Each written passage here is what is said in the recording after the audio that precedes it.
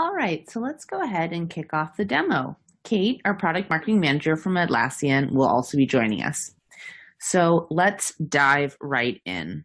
To demo our integrations, we'll walk you through the incident management process for a fictitious company we'll call FinTech LLC. For those of you that use Zendesk, this is a familiar screen for you. And for those of you that don't, this is the Zendesk support agent view. So I'm a customer support agent at FinTech, and this is where I spend my day.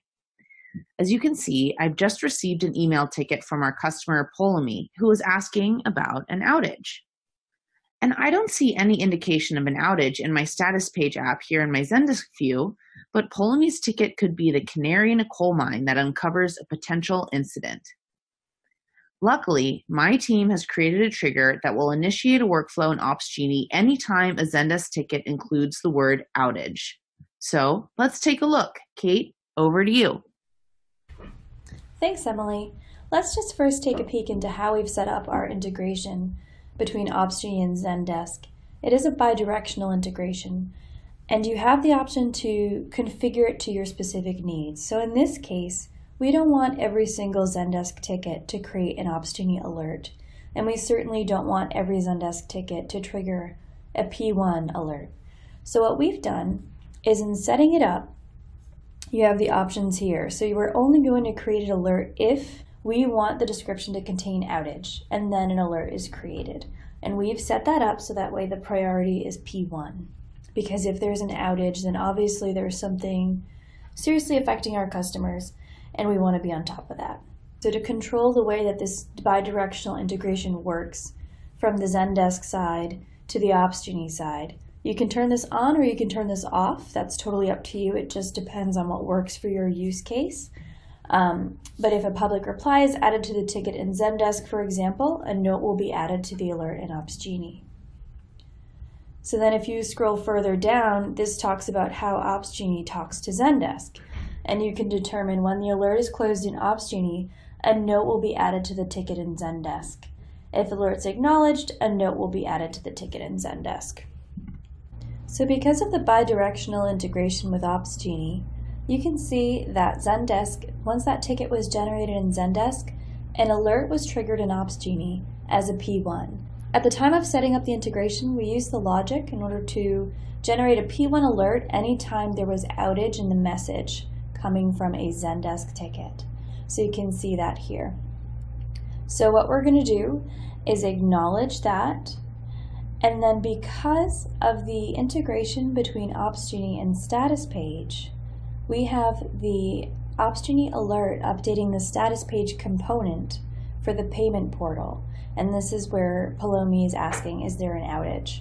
So we're going to take a look back into Zendesk. I'll send that back to you, Emily, so you can show us there what that looks like.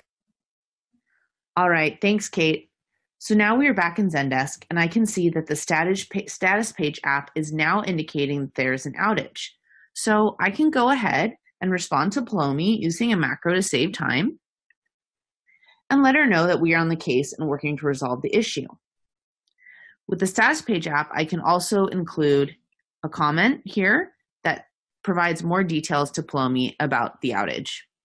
And FinTech LLC has also taken advantage of the status page integration with Zendesk Chat and Guide products as well.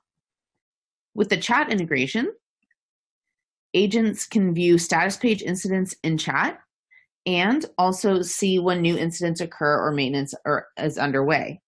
They can also keep customers informed by adding incident details in the chat message. And with the Guide integration, anytime another FinTech LLC customer visits the FinTech Help Center, which is powered by Zendesk Guide, they will see the current status at the top of the Help Center. This is a great way to keep customers informed and deflect tickets and inquiries to your support team. So that covers it. There are a few ways you can get started with the integration. If you are a Zendesk customer, you can simply navigate to the admin panel here, and under the apps, you can select Manage, where you can find more details about apps, and also visit our marketplace, where you can find more details about our status page integrations. And if you're an Atlassian user, You can find more details about Status Page and Ops Genie from the Apps tray in your Atlassian account. And if you are new to either product, you can visit our homepages for more details. And both Atlassian and Zendesk offer free trials of all the products we've reviewed in this demo. So you can visit Atlassian.com for more details or Zendesk.com for more details.